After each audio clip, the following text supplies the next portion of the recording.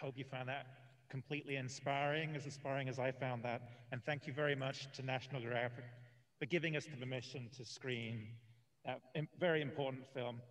And also to give us the stories of those women, some of which I'm sure you recognized, and some you're probably seeing for the first time. And all of these stories combine to chart a new, more inclusive path forward. And so now we will transition over to the panel discussion part of this evening. And at the end of the panel, we'll be taking questions from the audience here, where you can come up to the microphone, and also from the webinar, where you can type into the Q&A chat function. The panel will initially talk for around about 40 minutes in response to some prepared questions. And as we transition over, I'd like to introduce the moderator of our panel, Kristine Zeigler. Kristine is an accomplished nonfiction writer, nonprofit fundraising executive, and CEO of Planet Women, a global environmental conservation, leadership, and equity organization. Kristine also very generously serves on the IIC advisory board. Thanks, Kristine, for partnering us with this event, and also for putting together such a tremendous panel. And over to you. Thank you so much, John. And I'm so thrilled to be with you all tonight. Exploration belongs to us all. We're not going to explore the planet properly unless we have the whole planet represented in that exploration. Ella's words are magnificent. I just love that. I believe in that. I want that.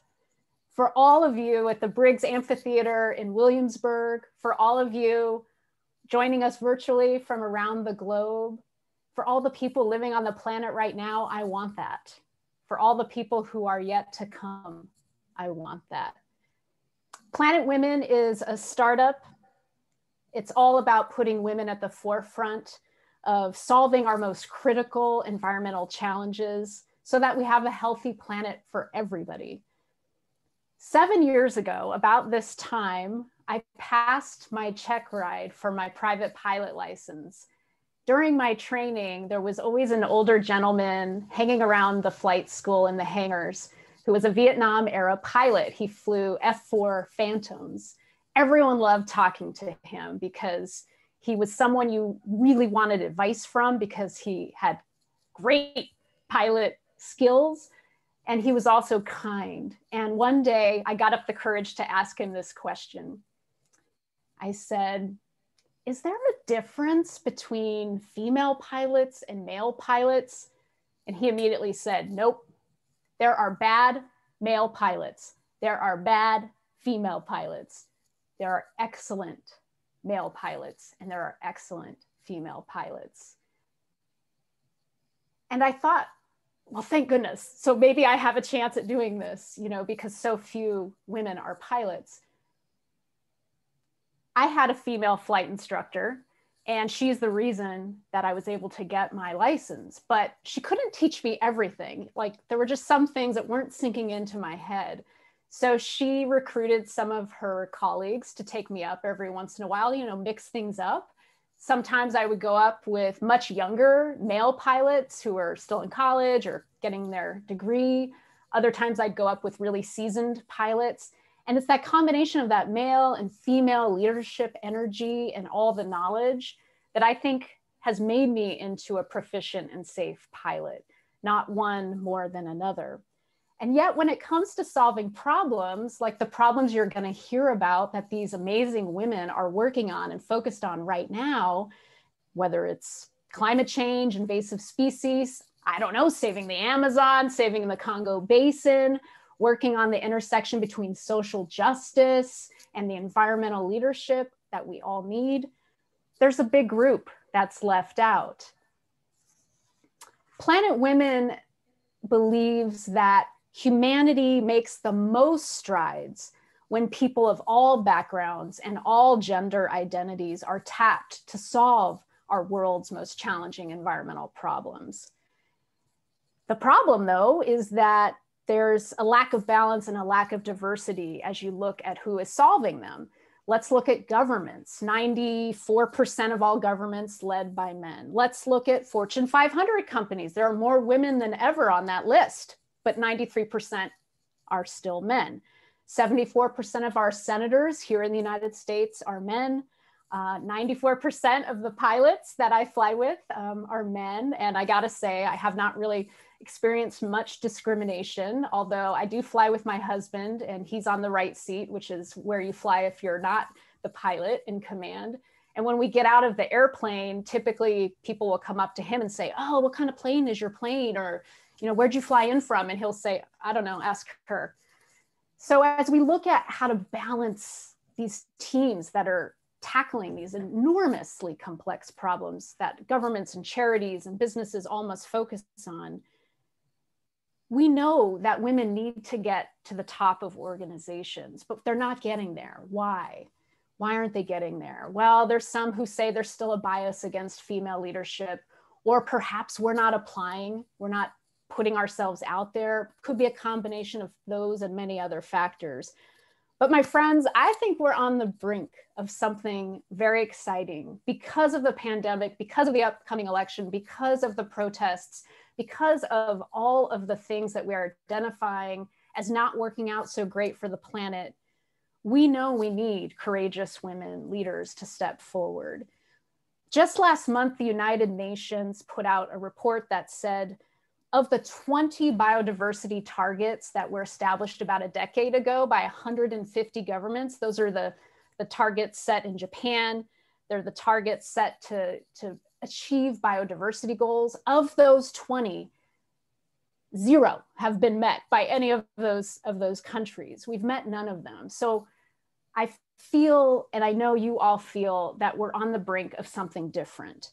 Tonight, we're joined by some trailblazing women who are showing us the way and taking strides for a more just, more inclusive, more creative, more joyful, more compassionate future.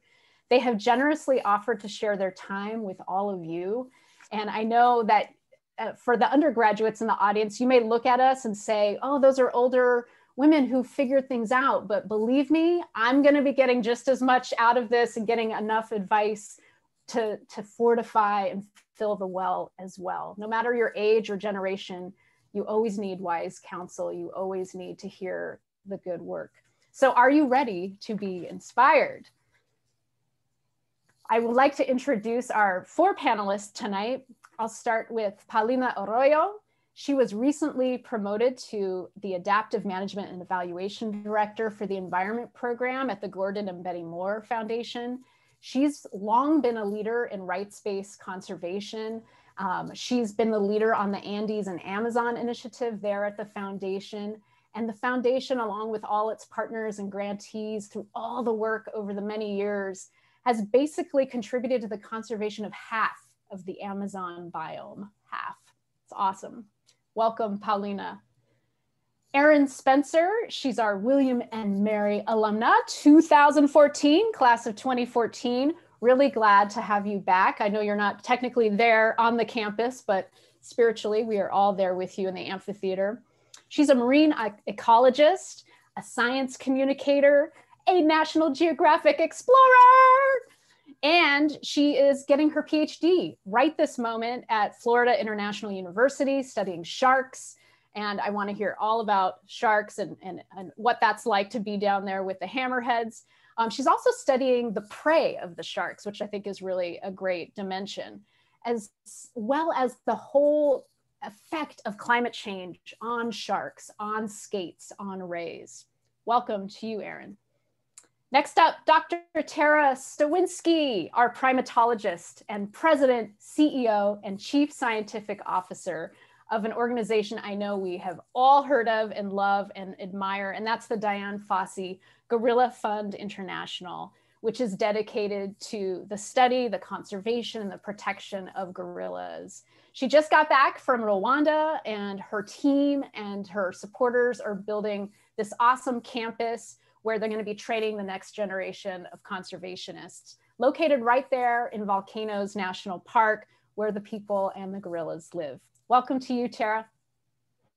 And last, Kristine Wilkinson, conservation biologist and educator, and another National Geographic Explorer.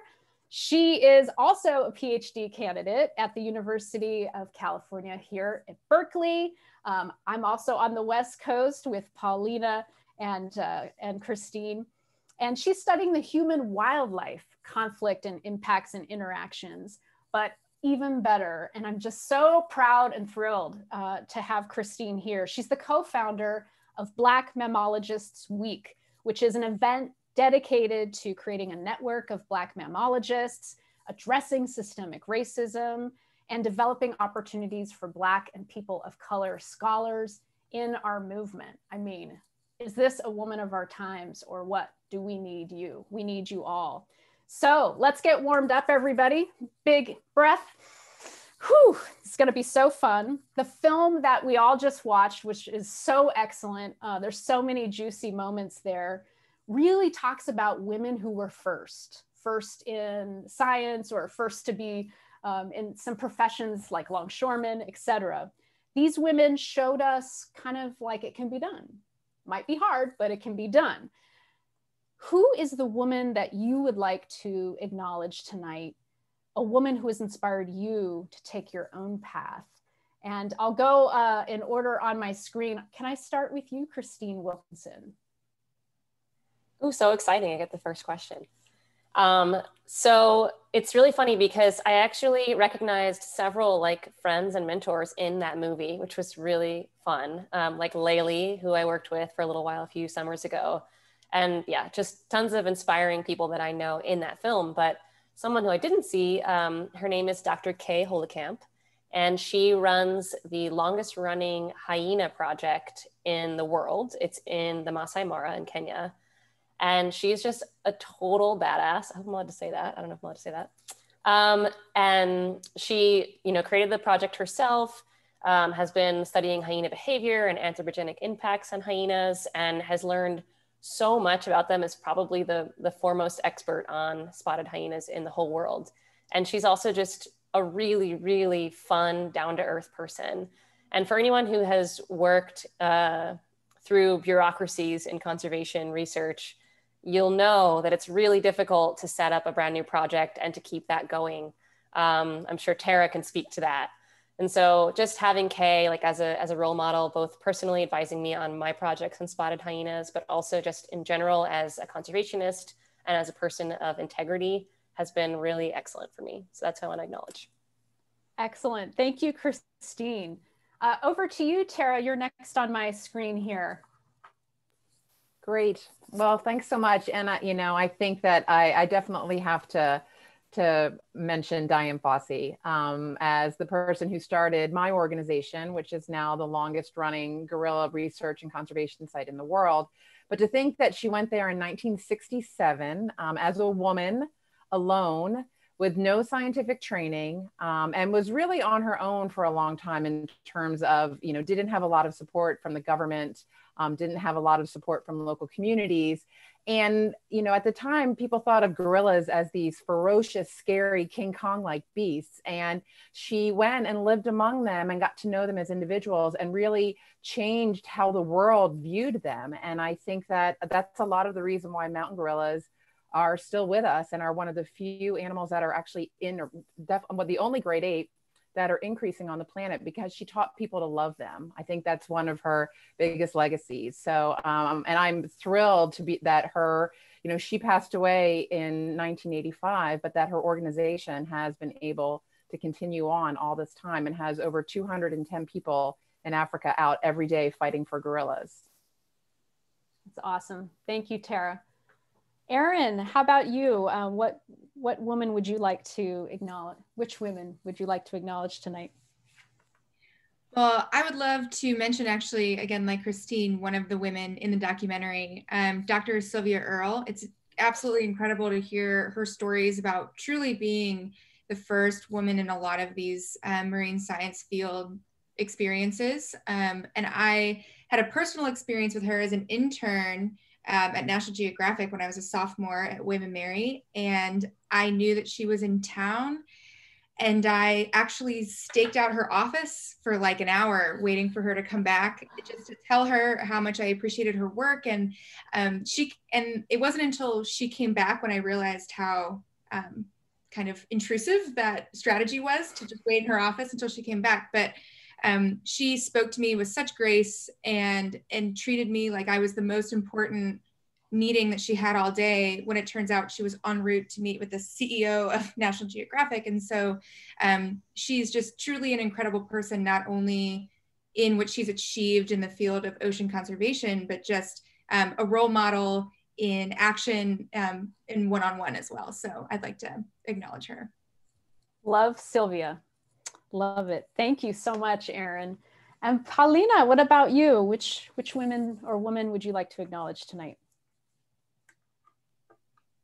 Well, thanks, Kristine. It's really wonderful to be sharing this moment with everyone. For me, it's a little bit more personal. I'd really like to recognize my mom, because I think she has always been sort of the inspiration and the rock for me. As a single mother, she was the first woman to go to university in the family. She was the first woman to leave Ecuador and move to the U.S., with a 3-year-old daughter, and just sort of forge a life here, and still embed in me, or instill in me, appreciation of language and culture. And so for me, that's sort of my formative years that have determined what I did after that. I've had many women mentors along the way, but I think because of her, I've always been more inclined to look for those female mentors, be they, Latinas or not. She always instilled in me the appreciation of life and nature, and being just true to myself. Wonderful. And I know it's been so hard to be separated, and she's hunkering down in Ecuador, being safe, but hopefully she'll be able to watch this later and we can say, hi, Mom. We're all taking care of each other. Well, given all that we're experiencing right this second, if you're thinking about the pandemic or the upcoming election or protests or the Women's March this weekend, so much happening. What is your intention for tonight? What's the intention behind your conservation work? In other words, why do you do what you do? I'll start with you, Kristine Wilkinson. That's a great question. And I think that I could probably go on for hours about why I'm really glad to be part of this panel tonight. But I'll try to make it short. So I really believe that women, and I mean that in the broadest sense of the term, are the best leaders to give our planet a fighting chance to thrive. I really believe that. And I think, unfortunately, like along with thousands of years of pushing aside women's opinions and suppressing their leadership, many patriarchal societies have also taught men and boys that they should suppress their emotions and their empathy. And I really think this empathy gap is a huge contributor to our major conservation challenges. So I think, like, for now, at least, and this is luckily starting to change over time, women have the advantage in the empathy department. And we need to be lifting up and supporting women leaders of all backgrounds to be conservation leaders. So I hope that me being here today can serve as just like a small piece of inspiration toward this end, for folks who are watching, or women who are watching, and want to see some folks who look like them up here. Beautiful, beautifully said. Tara, how about you? What's your intention for tonight and your work? Kristine, that was lovely. That's a hard act to follow. I would say that, I got into this field because I loved animals and wanted to work with animals. But the longer I've been in it, the further away I am from the animals themselves. I don't get to spend time watching gorillas anymore. I have a lot of other responsibilities, but I just believe that I want to leave this planet a better place, hopefully, than when I joined it. And I have 2 young daughters. And I want to make sure that gorillas and hyenas and elephants and all of these wonderful animals that so inspired me as a child are still around when my daughters are my age. And so it means that I spend a lot of time away from my family. It's a difficult job. It's 24/7. I mean, I think I eat, breathe, and sleep what I do, but I just feel that I feel very honored to be in this position to hopefully make a difference and do something good for the planet and be a role model to my daughters and other girls as well, and other women as well who are interested in this field. Awesome. I hope they get a chance to watch this later. Erin, how about you? These are all wonderful. And my intention for tonight is when we're thinking about careers in conservation, you know, many of us on this panel are very lucky that we get to work with charismatic animals and charismatic places. And I think that where I'd really like to move is thinking about, instead of a career in conservation, it's how can all careers contribute to conservation? You know, whether we work in the business sector, the nonprofit sector, I mean, every job should have this element of conservation, because that, I mean, we're at this place in our planet that we all need to be applying all of our efforts and all of our skills to this idea of conservation. So I think part of what I really am trying to do personally and throughout my work is recalibrating what my idea of the field of conservation is, because it really should be applicable across disciplines. Ooh. Oh my gosh, you are all saying such good stuff. Recalibrating the field. Love it. Thank you so much, Erin. Paulina. Well, I could just say ditto to all of that, because that's exactly what I was thinking. But I would build on what Erin says, that to me, my intent is always one, to build bridges. Early on in my career, I was always trying to build a bridge of dialogue between like rural communities, indigenous communities, and the conservation sector, when at a time those were not in dialogue.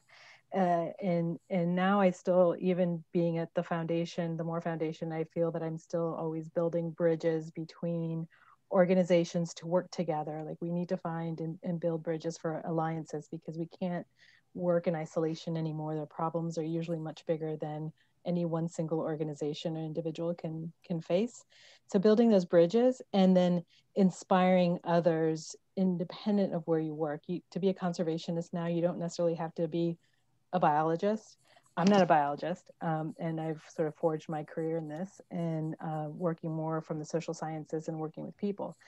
So I agree with Erin. I think we need to inspire everybody, no matter what your career is, no matter where you are, to be able to contribute to resetting our relationship with nature and having a balance. Well said. Well said. Yeah, I'm not a biologist either, but I try to translate all the good science that's done in our institutions into stories. And so you can see how marketing and storytelling and writing are also part of this. So the humanities, science, it all works together. It's a wonderful career. Well, speaking of careers, I want to hear, what was your first paying job? Kristine. Really short answer. My first paying job was driving a golf cart around a golf course and selling snacks and making people hot dogs. And you know, since we're on the subject of women and patriarchy, often people were offering me their, 18-year-old sons as my boyfriend. And I was like, I'll take a tip in money only. Thank you. In lieu of that, cash would be appreciated. Thank you for sharing, Kristine. Erin, what was your first job? My first job was cleaning tack at a horse farm, with like leather therapy and buffing things out. And I don't use that skill very much anymore, but I do have this one pair of leather boots that I wear in the fall, and they look immaculate. Comes in handy. Yeah, it does. Tara, how about you? What was your first paying job? My first paying job, I'm pretty sure, was babysitting. I did that, all through high school and even in college. Did a lot of babysitting, a lot of time with kids, which hopefully made me a good observer of behavior. Great. Paulina. So I grew up in Alexandria, Virginia. So my first paying job in high school was to work in an old age home, like the cafeteria. but to me, that was one way of just appreciating elders. And I loved listening to their stories. And even when I would just take them a meal to their room when they were too frail to come to the dining room, they just were desperate to talk to someone and to tell their stories. So that's always sort of stayed with me for a long time. When any of the work I do with communities like in the Amazon, I always go first to the elders to hear their stories and what they're thinking. Oh, gorgeous, gorgeous. And I'm sure they loved you being there because of your difference in age and the appreciation for the energy that you brought. Kristine, tell us about your first conservation job, or your first sort of dipping your toes into getting paid to do your dream job. That's a good question. So it's interesting because a lot of my like getting paid to do the dream things were like NSF fellowships and that kind of thing. I don't know if that counts, but I'll go for it. Yeah. So yeah, basically, you know, similar to Ray, who you saw in the film, I kind of grew up in Queens, New York, watching these like nature shows with these white guys talking, right? And I was like, I really want to be like them, but I don't know how to be like them. And I was like running around trying to catch cockroaches and squirrels and cicadas, and I like had no idea how to translate that into a career like at all. But I was really lucky that when I applied to Cornell for my undergrad, a woman named Dr. Myra Schulman reached out to me from Cornell and said there was an NSF funded opportunity for basically to increase diversity in the sciences, where I would go to this place called Shoals Marine Laboratory. It's an island off the coast of Maine, and do science essentially and get paid a stipend to do it. So for every summer, I went back to Shoals and did various research, mostly on seabirds. So I guess that's my first paid experience. But then like my first real like independent experience in conservation was after I graduated from undergrad. I went and worked as the assistant manager of the Kasokwa Forest Project in Uganda, near Masindi, Uganda. And essentially there's a very small forest fragment called Kasokwa Forest, and there are chimps in there and baboons and colobus and some other species.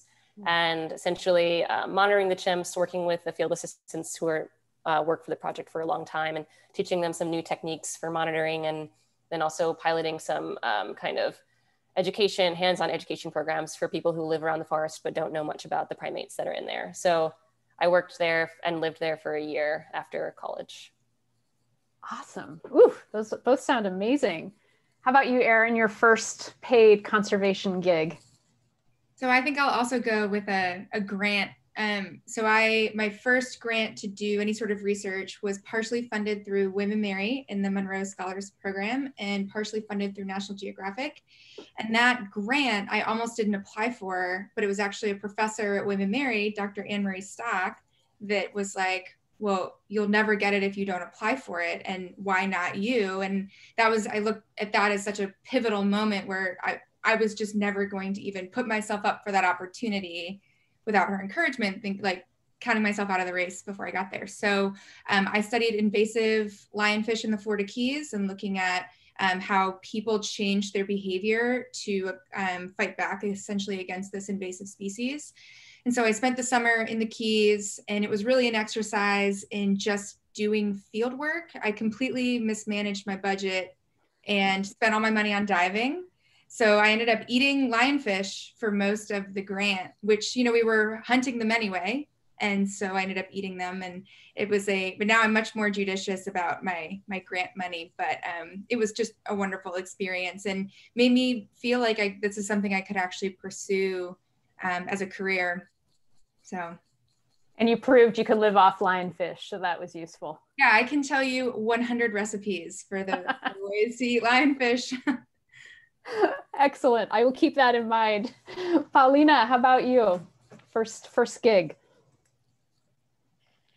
Well, yeah, after graduating from University of Waterloo and Bachelor's of Environmental Studies, wasn't really quite sure what I could do, but my interest was definitely working with communities and natural resources management. So I went to Ecuador, where I hadn't live there. I was born there, but I had never actually lived there or studied there or anything. And in fact, my Spanish was not very good.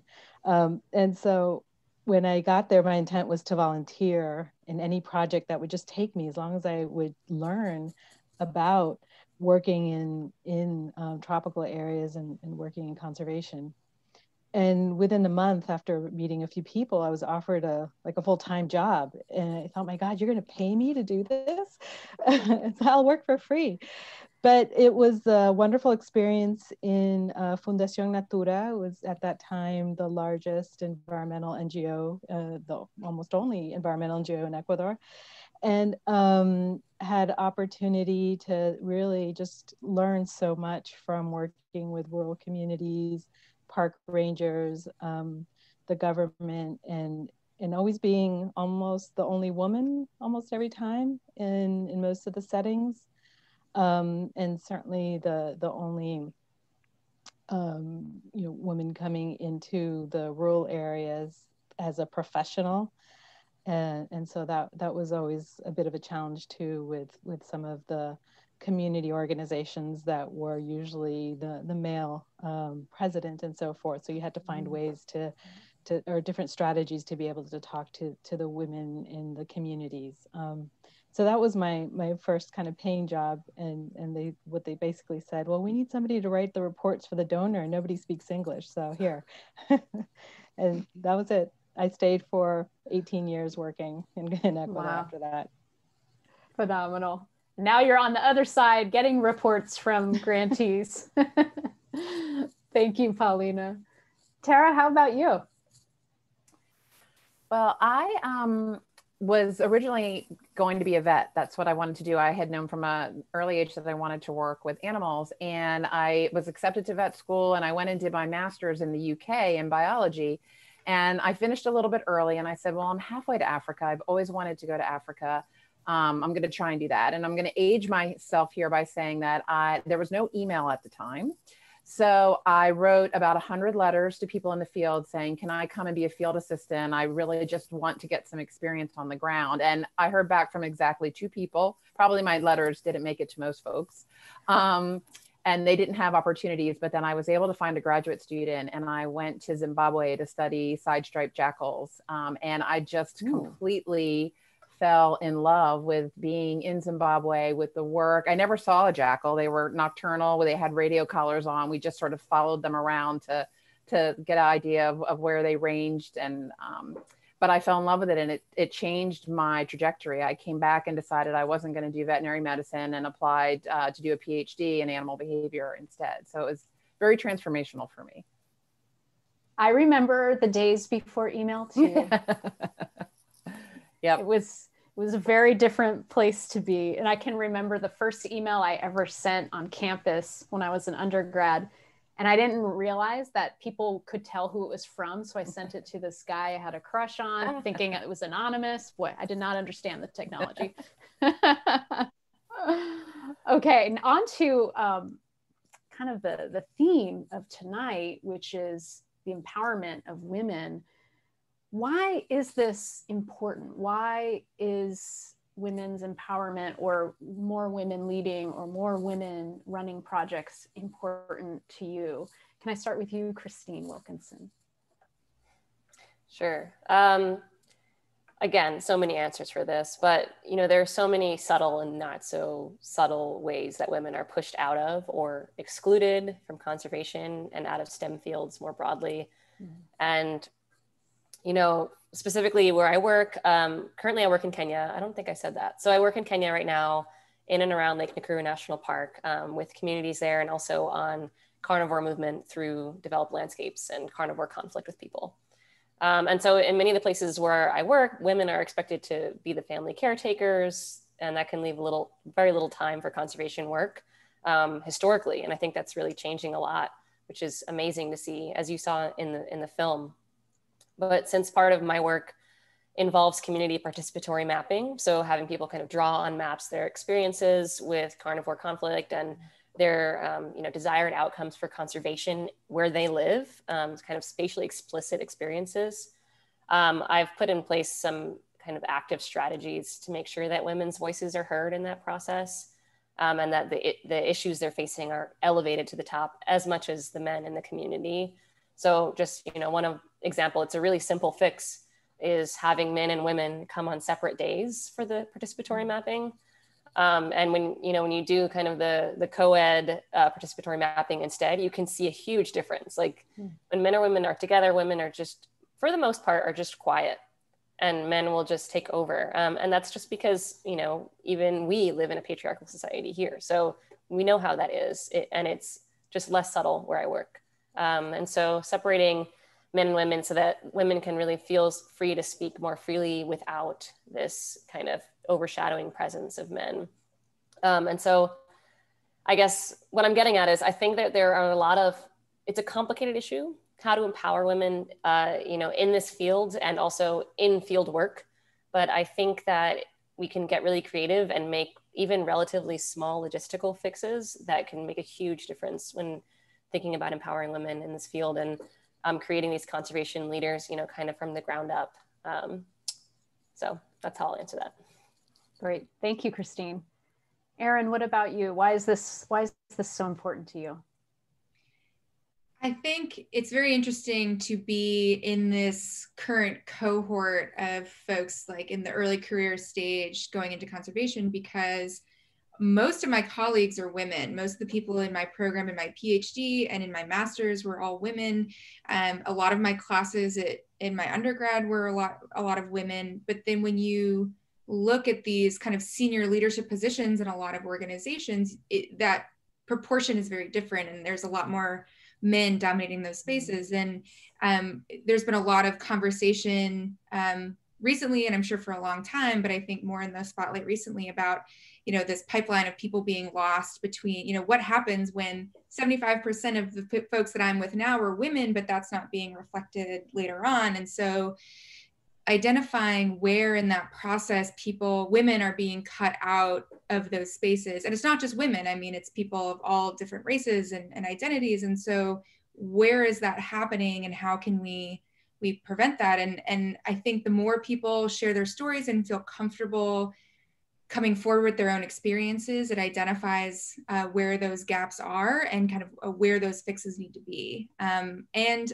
when I look at my generation, I'm just really excited to see where we all go next, because I just can't believe that the enthusiasm and the passion that I see and the support that we're getting more so now isn't going to translate to a better distribution or a better ratio, I think, of people in leadership soon.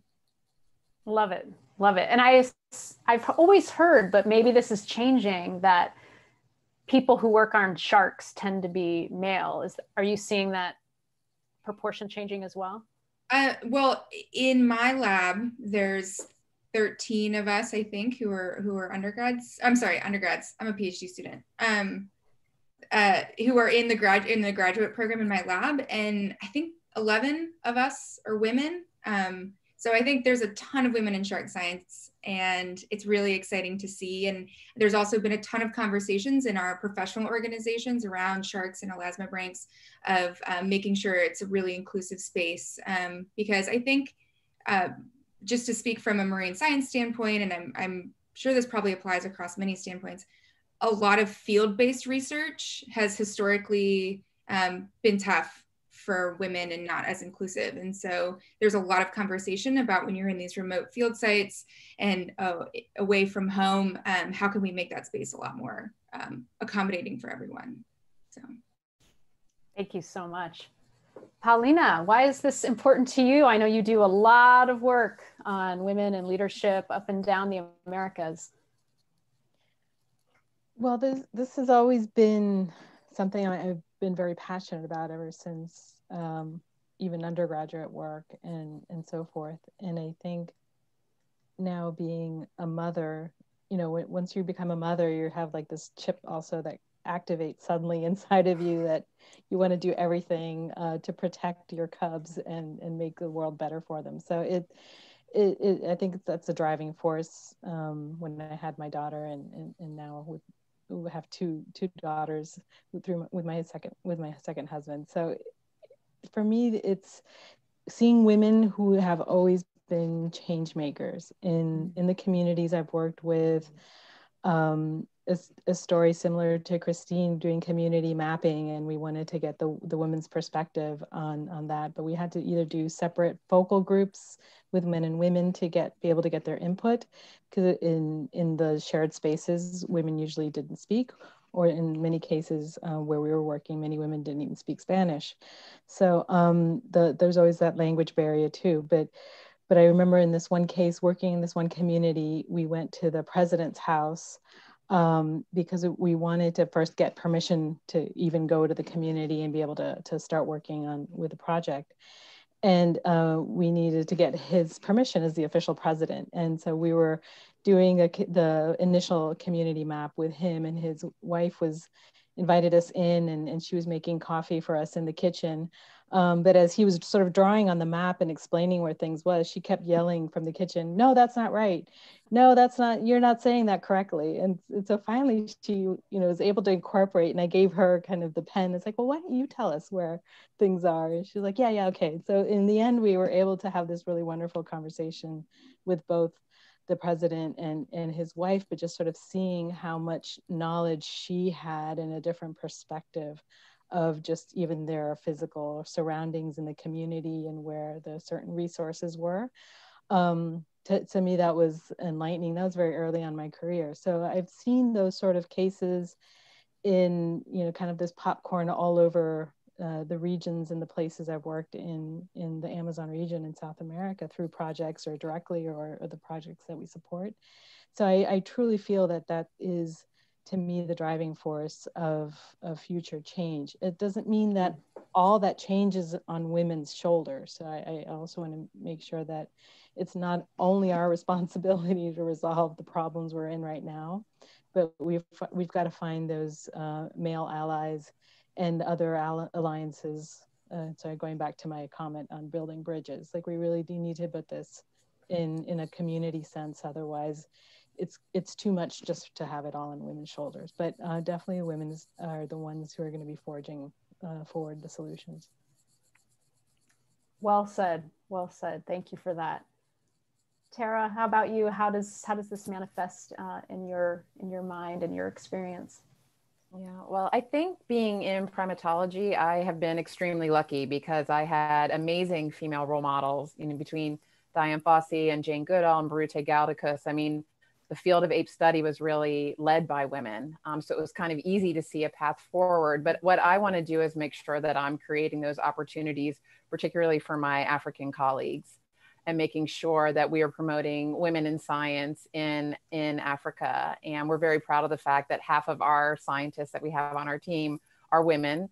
And also, I think when we work a lot with local communities, and we know that women are actually, they control a lot of what's happening in the house. They make decisions about what families are eating.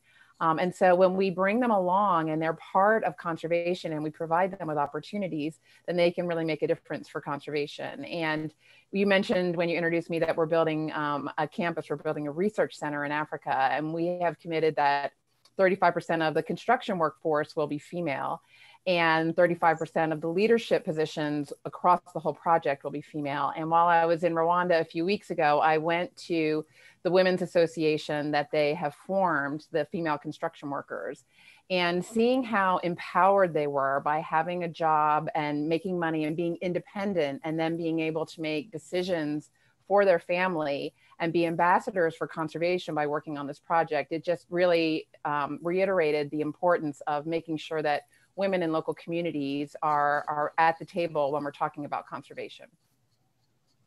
Awesome. Awesome. I love that, having a kind of a set percentage. That's a great idea. I want to switch a little bit into what are some of the challenges that you personally have encountered, and then ask that you consider some advice you'd offer to our students who are in the audience tonight, who hopefully are like, I totally want to do what they're doing. How do I do it? So things that you've encountered as challenges, and then advice to our undergraduates who might be considering an adventure like this for their own life. I'll start with you, Kristine. Yeah, I mean, I guess the biggest challenge for me, especially since, you know, as Erin said, like we're in that part of the pipeline where there's still a lot of women. I'm a PhD student as well. And so I haven't felt so much, you know, I've been kind of blessed to be able to be in this cohort where it's so full of women in conservation right now compared to the past. So the biggest challenge for me is actually more about field work. And Erin also mentioned this. I do most of my work alone, often at night, because I work on nocturnal animals. And I'm a pretty independent person. I've always been that way since I was a kid. And so it's really quite vexing to have to worry about my personal safety during field work in ways that men don't really have to think about. So overcoming that, which is, you know, way down the road for some folks who are just getting started, but it just means kind of having a plan in place. I think it's more difficult when you're starting your own project, which is what I have done. But often there are existing projects that you're tapping into, and you can do kind of the legwork to be like, okay, what is your safety plan here? Like ask the people in charge what the safety plans are, and you know, what kinds of trainings people are getting on bias and microaggressions and things like that. For me, since I'm on my own project, I kind of bring the tools that I can to make me feel prepared for dangerous situations. So like I bring like weaponry and things, but it's just the truth. And you know, I kind of make the hard choices about who I choose to be with after dark. And sometimes you are on your own like that, and you have to kind of make those choices and also be tender with yourself if you don't feel courageous enough. Like let yourself not do that, and make those choices, which can be difficult.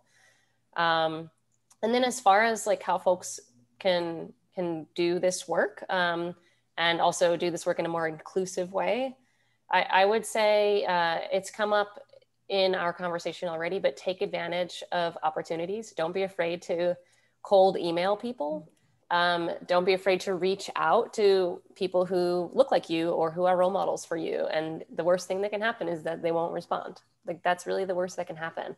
Almost every single thing that I have done has been from taking opportunities. As a matter of fact, my first job that I spoke to you about, Kasokwa Forest Project, came from where I actually met Erica, who planned this event, was my study abroad with School for Field Studies in Kenya and Tanzania during my junior year of undergrad.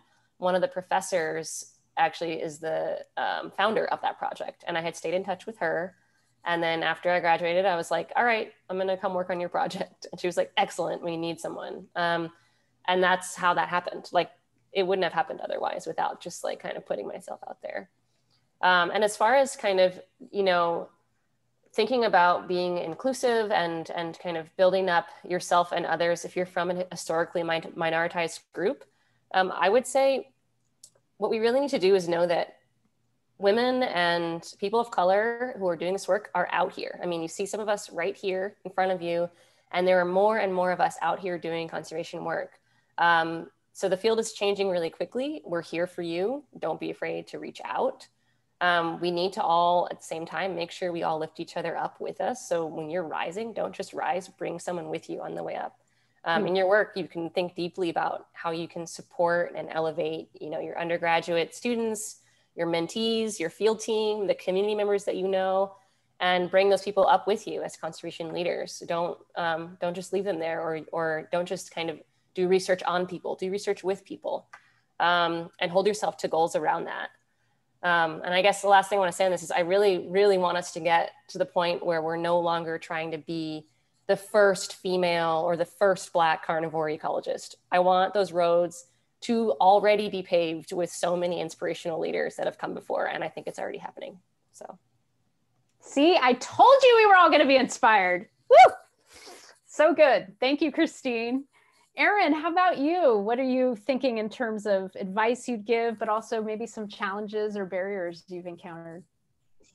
What a tough act to follow. I really love Kristine talking about pulling people as you rise. I mean, I felt like I needed, you know, in order to help someone, you need to be like super well established in your career and have been doing this for decades. And even something as simple as giving advice to someone who's a year younger than you, or trying to go through the application process to something you've already done.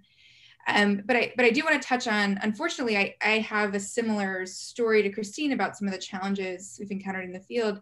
One of the things I love most about what I do is I get to go to these beautiful, very remote places. But unfortunately, that can sometimes mean that you feel very isolated and vulnerable. And so I have been in instances where I am one of the few women, and especially one of the youngest, where I've experienced harassment and situations that make me feel very isolated. And so I think that's unfortunately something that has come up quite a bit in the field of marine science. And there was also a really wonderful piece written in Scientific American recently, specifically about shark science. When you're on a boat, like I've been on a boat for 2 weeks with 6 people where we don't get off the boat. I mean, and I think one of the main things I've learned from that is to just never question why I'm there. I mean, it can really make you feel like it is the only reason I'm here for something else, but no, it's, you know your abilities and you know what you've done to get to this point, and you deserve to be there, and no one has the right to make you feel otherwise. And I think it has really made me think carefully and ask hard questions about who I collaborate with. I mean, when I was interviewing for my master's and interviewing for my PhD, I asked questions about how do you make sure that your students feel safe in the field, and what are the measures that you take about that? And it was really telling, because some people were like, oh, it's not something I've thought about before. And I was like, well, that's not good. You should always be thinking, anyone that's in the field, you should be thinking about their safety. And so I also always try to be that person that not to be afraid to bring that up with my other collaborators and other younger folks in the field as well. So as far as advice, on a much happier note, I guess, one thing that I would say is definitely do not let no be the end when it comes to seeking opportunities. I mean, one of my grants that took me to Fiji for a couple months to do this incredible research, I had to apply and get rejected for that grant, 4 or 5 times before it was finally funded. But when you do that final presentation, no one knows that it was rejected 5 times. So it just not letting rejections define you and make you think like you're not fit for this field. It's actually part of the field. You're going to apply and get rejected to a lot of things. So just keep applying. Great advice. Thank you so much, Erin. We are now going to go to our audience for questions. So I apologize to Tara and Paulina for not being able to give you some time to give advice, but anyone who's here tonight, I know you can reach out to these women for ideas, support, love, don't do this, do that, all of that. We'll start with questions from the webinar audience. And I love this question, which is, how can we create mentorship and kinship programs that create more lift for women? And does this proverb have any relevance? If you want to go fast, go alone. If you want to go far, go together. I know that many of you have worked in Africa, but I'll start with you, Tara, since you most recently just came back from there in your adventure to Rwanda. But how can we create some programs to raise each other up? I think it's an, something that we have to be very thoughtful about and cognizant that some people, that opportunities are not equally available, and be really active and think about it. I mean, we work very hard. I mean, a lot of our work is focused on training the next generation of African conservationists. And it's an area that I think we've spent a lot of time being very purposeful for, developing programs, finding funding for those programs, and making sure that those programs are not things that are what we do, in addition to our work, but it is an integral part of our work. Our work is to save gorillas, and part of saving gorillas is making sure that people on the ground have the skill sets that they need to do it. So it has to be purposeful. I think it has to be intentional. And I think we have to work together. This is an area where collaboration can make such a difference. We can't go it alone. The challenges we're facing on the ground are too big. And so creating these networks where you can introduce people. So much, I think, of the conservation world is getting introduced. You meet someone and they say, well, I can't help you with that, but let me introduce you to my colleague that I know is working on that. And really creating those type of networks, I think, is incredibly important to helping people move forward and succeed. Awesome. Thank you, Tara. Paulina, you're involved in some networks. Can you share some thoughts about which ones have worked and where you see some room for improvement or ideas you might have?